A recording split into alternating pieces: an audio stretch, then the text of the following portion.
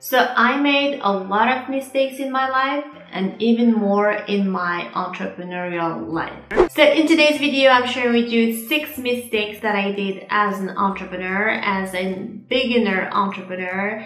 And yeah, if only I could turn back time. Before we get started, make sure to subscribe to my channel if you haven't done so already, and hit the like button if you like this type of content. And also, why not leave me a comment? I always respond to your comments. So the first mistake that I made as an entrepreneur is that I started with a lot of overheads. Meaning I had rent to pay, I had staff to pay, I had insurance to pay, I had so many phone plans to pay, and these are actually overheads that could be detrimental to the success of the business, particularly startups. So my recommendation, and if I were to do this again, I would start with what I have. I wouldn't actually go into debt, particularly if you don't have much visibility of the market. And I will come to this point again. So if you want to start a business, start with the resources that you have.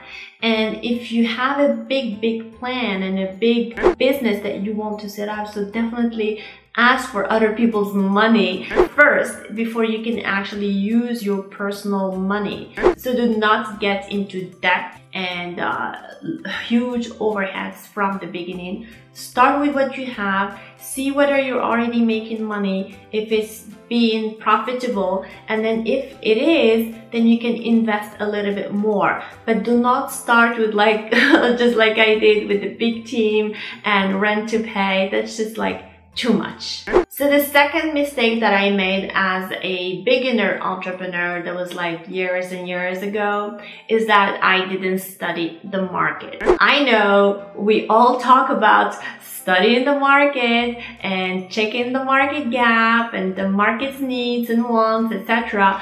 I didn't do any of that. I just wanted to make my products happen and create them, and then that was pretty much it. So huge mistake, because you are creating a product or a service for other people, not just for yourself. So you want to make sure that your product is needed or that people actually are wanting it. You need to do many surveys and focus groups and really talk to your audience. Check what did they want?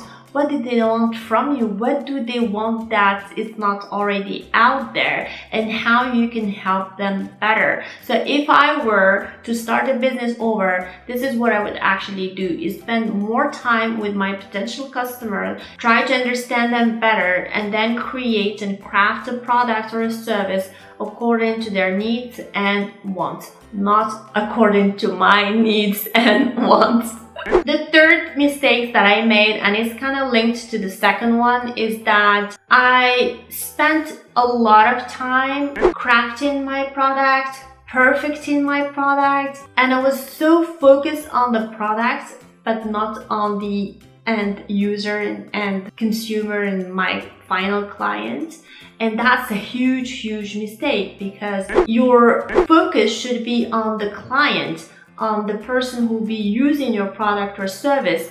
And the quality of your product is important as well, but not as much as keeping your clients in focus, because they're the one who are going to buy your product. They're the one who are going to be triggered to buy your product. So if I were to do this again, I would spend less time perfecting my products and services and more time talking to my audience, talking to my potential customers and clients, and really getting out there and get to know them better, because I didn't have a clear picture on who they are. I knew who they are. I just thought, yeah, these are the people who need my product, but I didn't know exactly what sort of persona they were, where they live, how much money they earn, what are their ages, what are their professions, what are their tastes in terms of food and movies. Like, you need to be really specific when it comes to your clients, because you cater for a specific niche, and that niche, you need to own it. You need to know who your community is.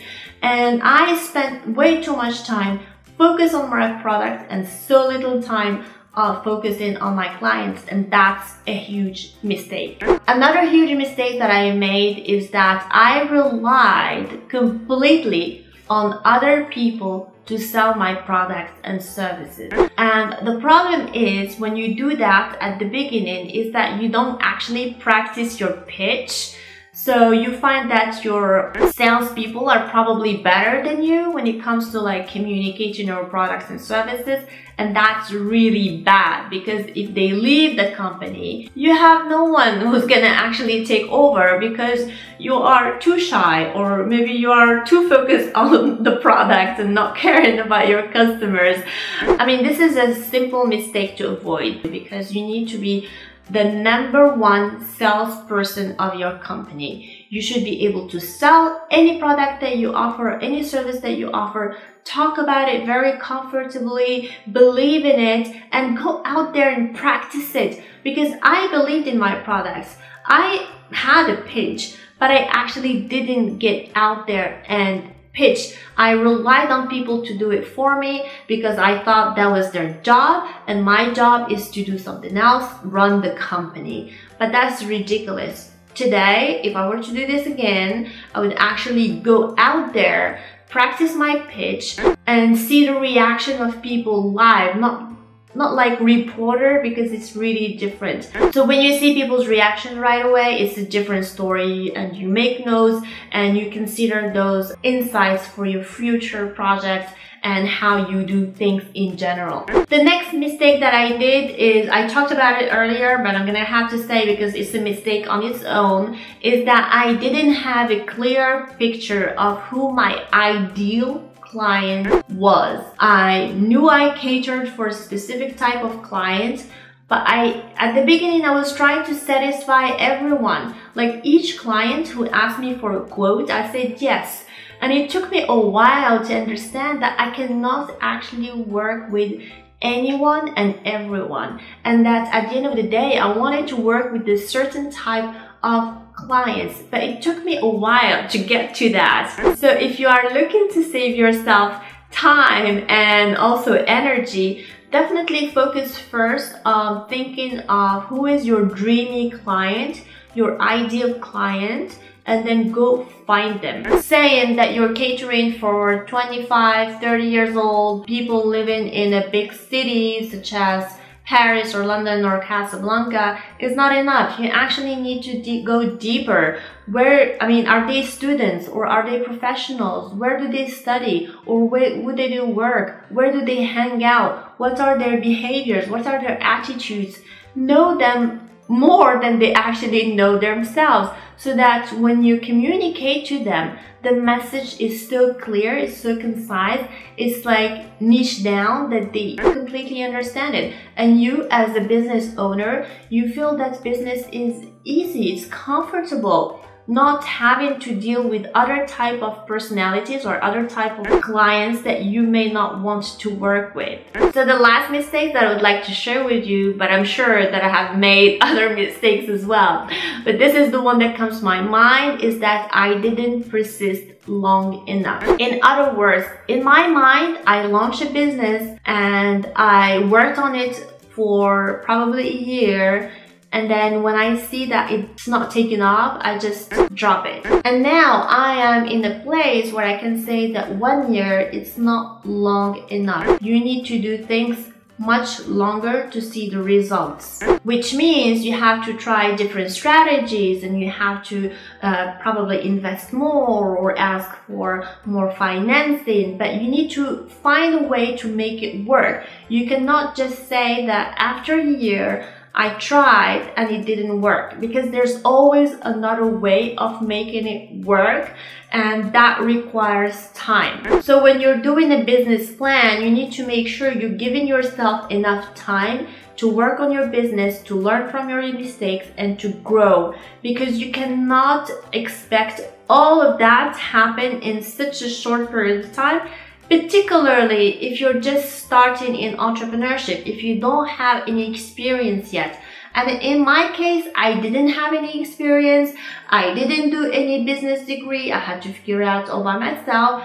I didn't have any family or friends who were entrepreneurs.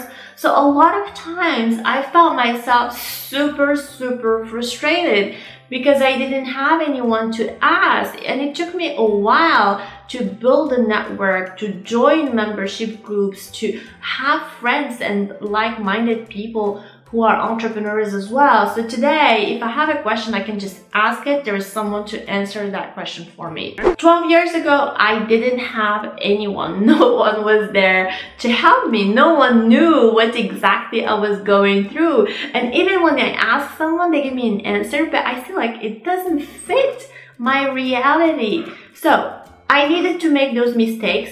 And I hope that this video will help you avoid them. If you have any other mistakes that come to your mind, or mistakes that you have done in your life as well, or particularly in business, definitely let me know in the comments down below. I'd love to have this conversation with you. Thank you again so much for watching. Before you go, remember you can still sign up for my free course, Find Your Life Mission. You will find the link down below. It's a course that will help you find your life, eradicate all the confusion that you have in your mind, and really explore the potential that you have and see really clearly the mission that you have on this planet that you may not be aware of today. Definitely do the course and get back to me with some feedback. It's a free class. I hope you will enjoy it, and I really hope that you'll do the work, because if you just watch it like any other video and just move to something else, you may not get the most out of it. So when you sign up, watch the course and then do the work, and then come back to me with some feedback. Alright guys, thank you again so much for watching, and I'll see you very soon. Bye!